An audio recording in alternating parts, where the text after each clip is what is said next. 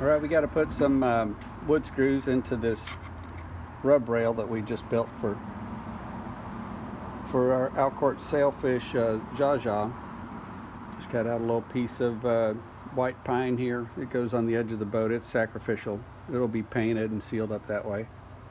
It's going to be attached with these little silicone bronze wood screws.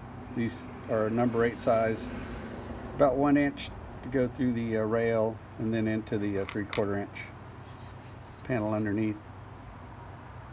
To drill for that, use these Fuller countersink and pilot bits, combination bit.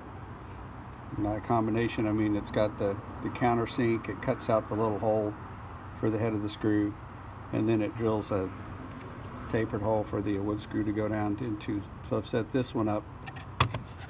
This is the number 8 bit. Set it up so that it's deep enough where it'll drill the little countersink for the head and then pilot in. These screws nowadays are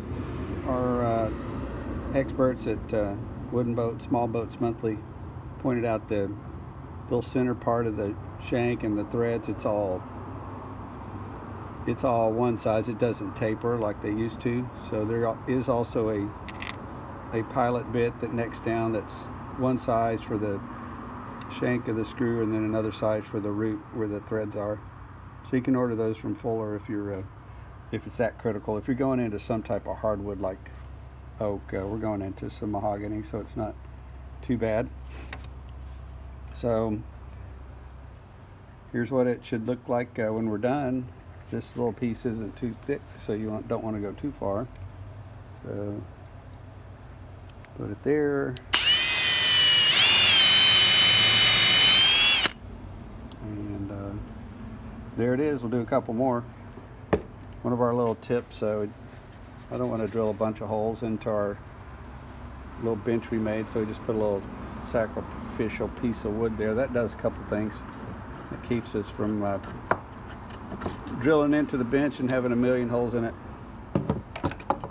And also it gives you a nice clean hole on the back. If you just drilled through this with nothing under it, you'd have all kinds of splinters, wood flying out. That'd make it hard to fit to another piece. So that's what we're up to next. This Fuller combination bit set, you can buy it through Jamestown Distributors or directly from Fuller themselves. So we're going to head over and put this piece on the boat now.